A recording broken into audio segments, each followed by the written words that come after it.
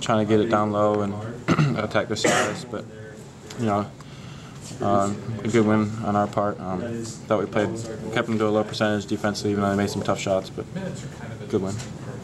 Do you have any fears, I guess, about the perimeter defense at all? I mean, I think they hit like 6 threes in the first half. Yeah, and then we made an adjustment. They made 3 in the second half. So I think that shows that our team can, digest. Coach comes in with statistics, and we can add to the game plan and really shut down the 3-point line in the second half. And I think that's a good sign for us because that's what they were doing in the first half, and we made an effort to stop that, and we did it. So. The adjustment, was that using less full court press, because that's where they were getting a lot of them? Yeah, we just didn't have a lot of energy in that first court, or in the full court press in the first half. And as you said, we weren't sprinting back, and they were getting kicked out threes, and we came back in the second half and just played half-court man. I think that's what helped us. We switched on the dribble handoffs, which was good for us, and staying up and trying to make them drive instead of shoot it over the top. You usually don't switch on those, or you did? Depends on the scout. Yeah.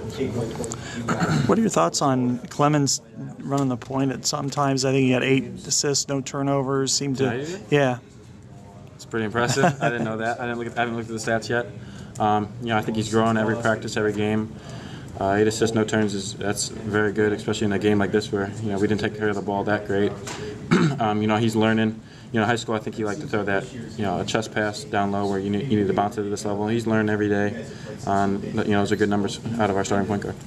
It's also a tough adjustment for somebody like Mike, who played nothing but the point, to come in here and then slide over for the majority of his minutes anyway. Yeah, well, he can score it though. He scored it in high school.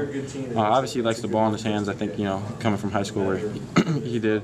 But I think he's a good transition at the 2. He's a good shooter, and he can play off the ball fine. If Sappy gets in foul trouble, or if coach wants to change the lineup, then he can play the 1, or Dev can play the 1. That's good with our team. We got a lot of versatility, especially in the guards. On Saturday, you obviously weren't